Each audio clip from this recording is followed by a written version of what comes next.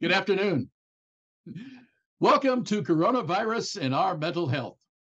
Today is November 9th, 2022. And I'm Ken Burtness, coming to you from Haleiwa on the North Shore. We've got a good program for you today.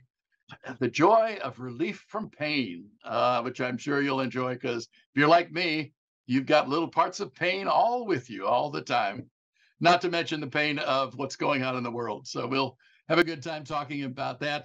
I'm with my good friend, Daniel Lev, and I'll introduce him later. But first, I want to do a coronavirus update to bring everybody up to date. Now, as far as Hawaii goes, we're looking better. We're continuing to go down. We only had an average of 142 new cases every day this week. Now, that's down from 188 2 weeks ago in the last program. So we're getting there. We're not to our bottom yet, but we're getting there and we're doing well. The big problem and the bad news is that we've got the holidays coming up. And the holidays are dangerous with a capital D. And let me review that for you. Let's go back to the beginning of the pandemic. Let's go back to November of 2020 and look at the national statistics. In November of 2020, we saw our new cases every day nationwide start to rise. It was getting up to 100,000 new cases per day in America. Now, that was the beginning of the holiday season. When we reached the end of the holiday season, after Thanksgiving, Christmas, and New Year's, and all the other holidays, we were up to 250,000 new cases a day. Now, go ahead a year. Let's go to November 2021. Again, we start rising up in early November. We're rising up to 90,000 cases, 100,000 cases again. But by the time January 2022 rolls around, we're at 800,000 new cases per day in this country. It was astounding. Now we're at November 2022, looking at the holidays that will run through January 2023. So, how are we going to deal with this? Well, there's difficulty. Yes, the numbers are going down. We're looking better. People are feeling more comfortable, but our safeguards are disappearing. Mask requirements are practically non-existent. We're gathering in groups. Everybody feels comfortable, feels like we've beaten the coronavirus, but we haven't. It's still here, and it's still, new cases are coming up every day.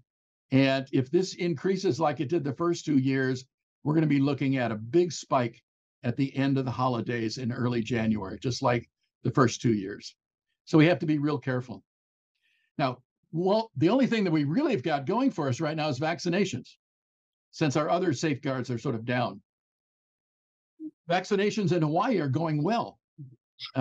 We've got 82% of the people in Hawaii vaccinated, which is one of the best among all the states. So, yeah, give yourself a pat on the back. But, and here's the big but, we've only had 47% of people in Hawaii who have had a booster shot. And even less who had that second booster shot, which is a bivariant booster shot, which really deals with what we're really most concerned about nowadays is the Omicron variants, B5 and B4. So if you take away anything from this program, please take away the fact that get vaccinated, be safe. We don't want to be on that bad end of a big surge come January 2023. Now, one of the big problems we face, and I've mentioned this before with coronavirus, is the fact that coronavirus so dominated us from the beginning that it was very hard to concentrate on anything else. So if you had a problem, an existing problem, or a problem that comes up that wasn't coronavirus, you found it difficult to get to the hospitals because they were full and they were getting short-staffed because everybody was, dealing with coronavirus. So it was a very difficult time. So people just stayed home. They didn't get help for these other problems, including pain that they were in. Now, that's where our guest, my good friend, Daniel Lev, the great psychologist who's into pain relief, that is his specialty. and I want to welcome him to this show to talk about this topic. Welcome, Daniel. Hey there. Good to see you, Ken. Now, Daniel's got a new book out. It's on pain relief, and he's going to talk to us about that. So, where should we start, Daniel? Where would you like to start? I guess let's start here. Just let me give you this cue, because this is the thing that Daniel really emphasized to me when we were talking about. It was the fact that most people who are dealing with pain relief focus on pain. They focus on, what it is, where it's coming from, what we can do about it, how we can fix it. Daniel's focus, wonderful focus, I think, is on comfort. So maybe we should start there, Daniel. Yeah, absolutely. And it might seem a little bit like quibbling about language, pain relief. Who doesn't want pain relief? I mean, it's true. But I've found that if you focus on the pain, even trying to do things about it, too often it gets larger. And that's because of the way, especially chronic pain works. It's not about the injury as much as it is about the nervous system.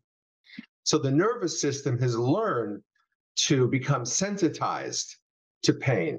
And a lot of that comes from our naturally focusing on it. So if we can reduce the focus on it, not, we can't say, oh, it's not there. Obviously, it's there. It's very loud. It's very annoying. But if we can do something else while the pain is there, that might help us calm the nervous system. Then people who do that find that they feel more comfortable. So I call that comfort. So it's essentially, instead of focusing on pain, you focus on comfort. And that is, the way I define it is a feeling of confidence, relative calm, positivity, things of that sort. Almost sounds impossible like I'm saying it, because people who are in pain, it's like, what are you talking about? But I've seen it again and again, 25 years of doing this with people. Kaiser Hospital pain programs and other pain programs in my practice here in Oahu, that people, as they start to allow the pain to be there, but do things to increase their comfort. And that's what the book's about, numbers of skills you can use to increase the comfort. That helps. One last thing on this is that often people in pain get overly dependent on doctors, because where do we go? We go to the doctor because it's a medical problem. But when it comes to chronic conditions, too often, once it's established what it is, they can't do very much. And people feel like, oh my God. And some doctors even say, I'm sorry, can't do anything. You have to live with it. And most people in pain hears that as, you're doomed. But you're not, because they're wrong. You have one more option. That option is you. And using the right kinds of skills, along with whatever medical treatment's helpful, you can get more comfortable than you are right now. Well, let's talk about those skills. Now, your book starts off, before it starts off, on the cover, we see a set of 6 comfort skills. And let's start with those. Oh, here's the picture of the book, and you can see those comfort skills, all starting with the middle of it, which is noticing. So, Daniel, maybe you can take us through these skills, starting at noticing, and run down what people can do to deal with this pain. Absolutely. And just the language I use, these are strategies, like categories, and they each contain a certain number of skills. So I wanted something pretty to kind of display it, and here you are. Noticing skills are basically, people will get pain flares, and it's almost like it comes out of nowhere, and they get so upset and get uncomfortable. So noticing is starting to notice positives and negatives. So notice the negatives that are important to see, like triggers, or what I call first signs, the first sign in your body or your mind that you're heading for a pain flare. Because if you can catch it early, then you can use the other skills that you see around that graphic, the other categories of skills, to actually make shifts in your body to get more comfortable around the pain. So people will say either the pain's gone down, or they'll say, it's still there, but it doesn't bother me the same way. And that's another sign of being more comfortable around the pain. So noticing is a very important first step. Okay, take us to the second step. Let's talk about the second step. And I think I told you this, made you laugh, that, there are numbers of skills. This is not a rigid program you may find in certain other kinds of self-help books. There's a short and a long training in here, but even then, you can use it any way you want. And same thing with the skills. Some people need certain kinds of skills and they don't need others. Okay. So, for example, I often go to refocusing skills, and that's my name for things like relaxation, meditation, hypnosis, imagery, various things like that, that do affect that high level of stress in the nervous system and calms it down. It's called basically you have a hypersensitivity to the pain in the nervous system. So if you can start shifting your nervous system a little bit, that can help. So the refocusing skills do that. No, you can't meditate the pain away. But if you practice for a good amount of time regularly, you will start to notice some shifts that in time you will start feeling more comfortable. I never claim that this gets rid of all the pain, but what it does do is it increases your comfort level so you can tolerate it much better. So the focusing skills is a good place I start. Then actually it's almost like going around this, but not always. The moving skills, that's how you move through certain things like sleep, or how you move through activities, or planning for pain flares, or making goals in your life, which often all these things get disrupted when the pain comes along. You can't sleep as you usually do. You can't do the same activities. And so these kinds of skills help you to engage in these things in ways that can make a big difference. Like sleep is one of those.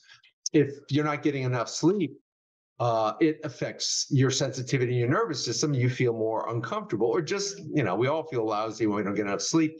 That plus chronic pain is not a great combination. So moving skills are another one of those areas. Enjoying skills is another, but did you want to break in here for a minute? Well, I was just going to say, sleeping is one of the big complaints I always hear from patients. I can't sleep. And the typical response for that is to try to force it.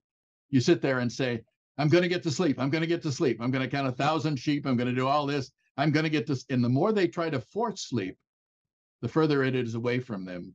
And the nice thing about your procedure is that it gets them refocused and not getting hooked on that, I've got to get to sleep. I've got to get to sleep, but doing other things so that it takes their mind off of this terrible fear they have of staying awake. It's and really therefore being not functioning the next day. It's a big challenge. Same thing with, I got to get the pain down, but you try too hard and you just get more stress. So stress and sleep don't work together. But for example, one little technique based on some research is you don't have to always sleep, but you do need to rest. And so one very simple thing you can do, which of course takes practice, is if you're not asleep in 20 minutes, you can do what I call rest in bed. Give up sleep that night. Don't try to go to sleep, but instead rest.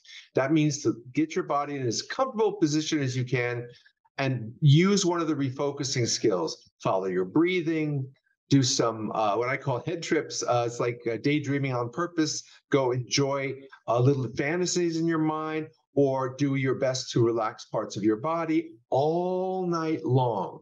And trust me, you won't get through the whole night because you'll probably fall asleep. But even if you don't, your brain goes into a sleep pattern and you get a lot of the benefits of sleep, even though you don't formally go to sleep. You've got to go into a sleepy mode. Yeah, I certainly discovered that when I was studying altered states of consciousness. When you're under hypnosis, when you're in a sleep deprivation tank, for instance, our sensory deprivation tank, you feel so relaxed. And when you finish with that, when you come out, it's like you waking up from a sleep and you just feel the same way. You feel refreshed, you feel energized. And I try to pass that on, but it's a little hard for them to understand until they actually experience it. If they can get to that part, like you're taking them, so that they actually feel the benefits of just resting, and they're not so obsessed with going to sleep, they can get refreshed. I was talking with one of my clients about this, and it's a common pattern. People are so uncomfortable. They want relief as soon as possible. And the challenge is that you take a pill, it helps right away, but then over time it goes down, and you need more of it to make it work better, and it still go down. With skills, they move slowly, but the longer you practice them, the stronger they get. So, for example, what we've been talking about, the more you consistently practice focusing your attention, it's just three simple things as meditation, as one example. You let go and relax. You put your body in a comfortable place. Let your thoughts come and go as best you can. They'll be buzzing there. Number two, you focus on something. Like, let's say you're breathing, going in and out. And number three, every time you get distracted by thoughts or feelings or anything, that's okay. Let it go and come right back to focus.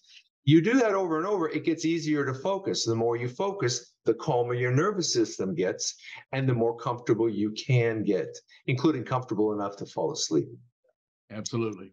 But you won't have immediate results. It takes practice. So there's an old Hebrew word called emuna, means faith. You got to have a little faith and patience that as you practice a skill and do it consistently, like a lot of the clients I've worked with, they feel better and do better. Absolutely. And we're in a society which instant gratification is sort of the byword. We want things and we want it now and we want it fast and we want it to do exactly what we want it to do. And, you know, with most things, that's just not possible. And No. you have to contribute to that, whatever it is that you're striving for, you have to contribute to that. And that's hard for people. I was going to ask you about the six strategy that you have. I was wondering, of the six, is there any one that you find is helpful to most people? Sort of your go-to strength, and if something's going to work, maybe this is it. For many people. On a certain level, it depends. Everybody's different. Everybody needs something more. Some people need to have more pacing in their life. So how to do activity without getting a pain flare. And there's ways to do that. But I find often the refocusing types of skills where people can do something to calm their nervous system down. Now, it doesn't have to be, watching your navel or even watching your breath. You could put on a really soothing piece of music and totally focus on that. So in those three things I told you about that you do in meditation, the second one, focusing on something, could be a piece of music. And just focus on it as best you can. But when you do that consistently, you build up to at least 20 minutes, at least once or twice a day. Over time, it makes a change. Some people with chronic pain or illness have a lot of anxiety. This helps calm the anxiety.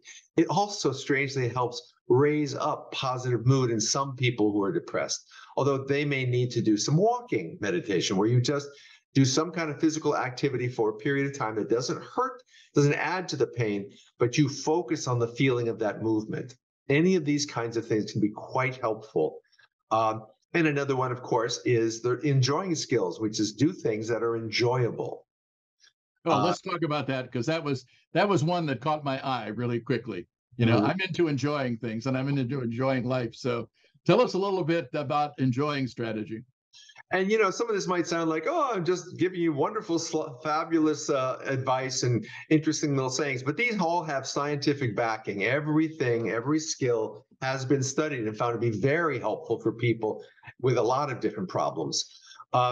Enjoying skill comes from a field called positive psychology, where they've studied what makes people happy and how are happy people functioning so well in life, instead of just studying people that are having a hard time, people that are not having a hard time. And they found a number of principles and practices. A simple one, it may sound simple, for some people it's a challenge, is to start doing some positive activity, some enjoyable activity that fits your body, So you don't want to go hiking if your body can't handle that, but maybe taking a walk or maybe going to the beach and sitting there and enjoying the scene. Whatever that enjoyable thing is, that can lower the sensitivity in the nervous system that helps you then feel more comfortable around the pain.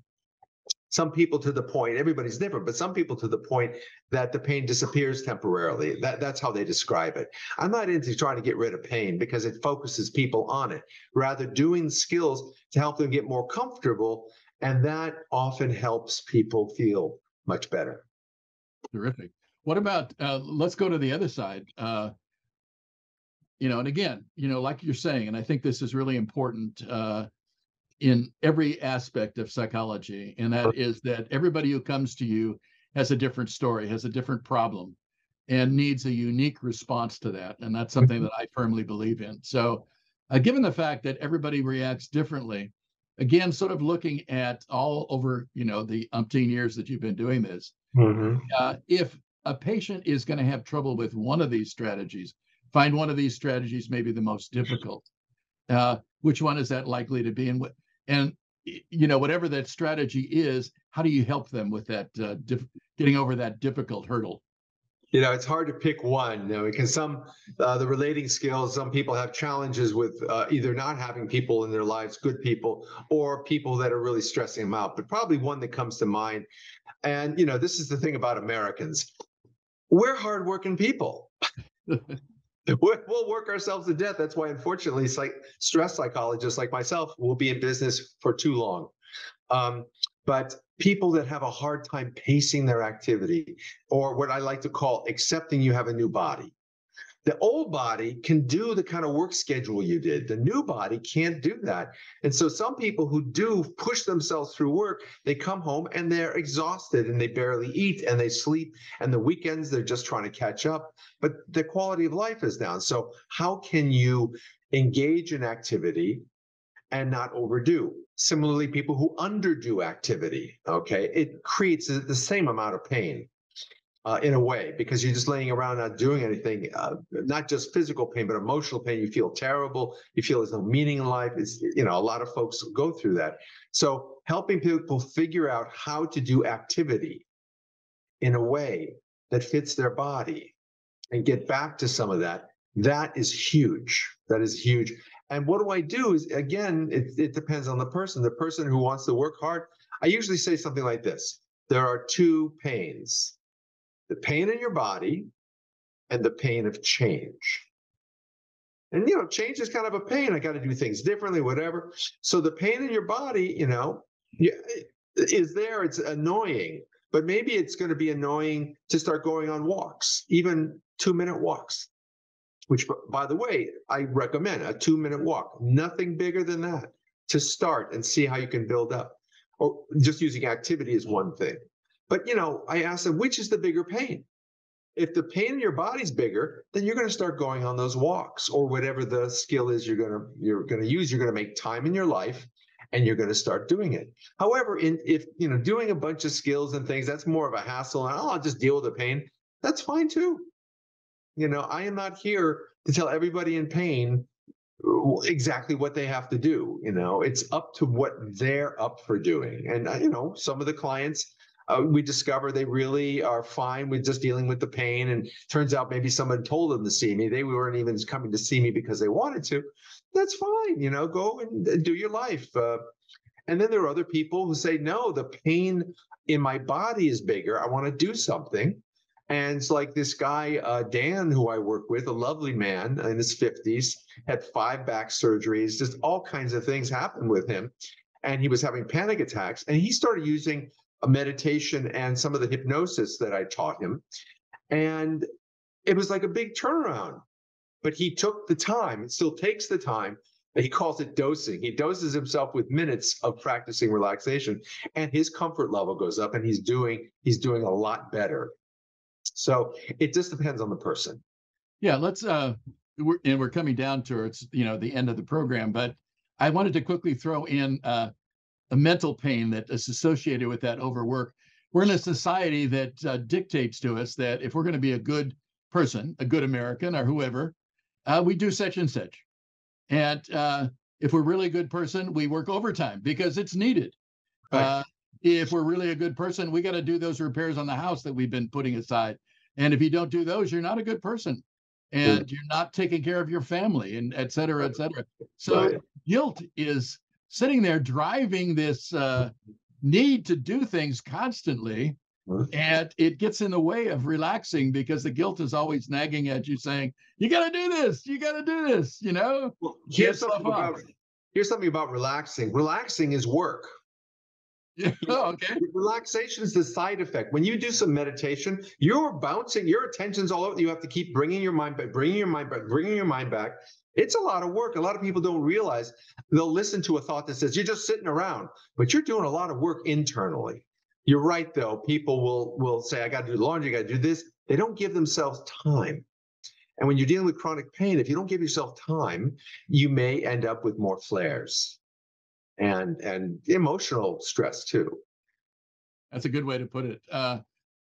Like I said, we're running down a little bit. Let me just turn the last part over to you. And is there anything that you really would like to say to the audience who are sitting here and listening and feeling tense and need to relax and have that pain, either physical or mental or both, which is usually the case? Last minute words for them. This is a real challenge, but find somebody like me, find some person who knows how to work with people in chronic pain. There are something called a chronic pain psychologist.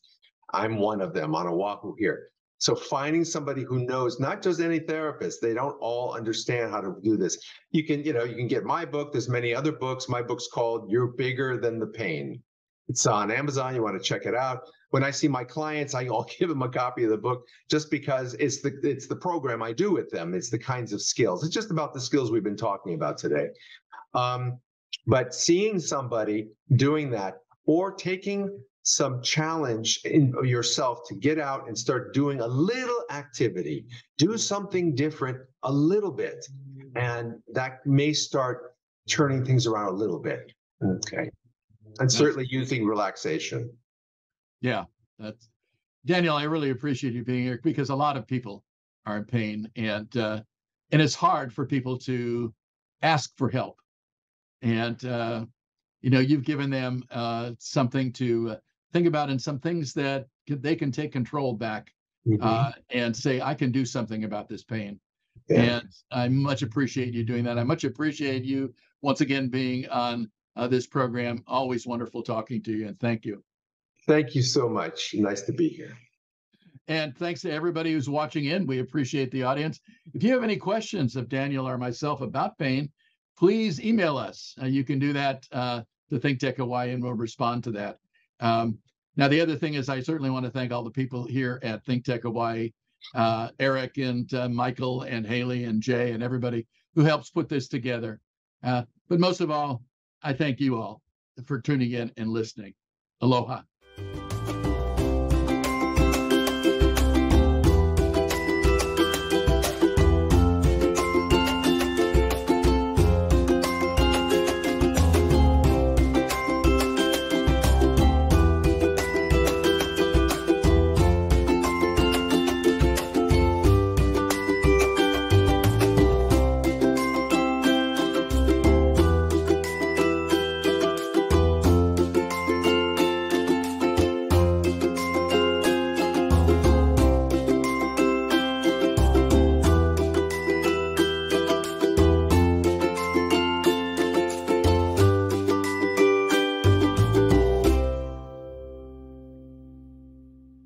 Thank you so much for watching ThinkTech Hawaii. If you like what we do, please like us and click the subscribe button on YouTube and the follow button on Vimeo. You can also follow us on Facebook, Instagram, and LinkedIn, and donate to us at thinktechhawaii.com. Mahalo.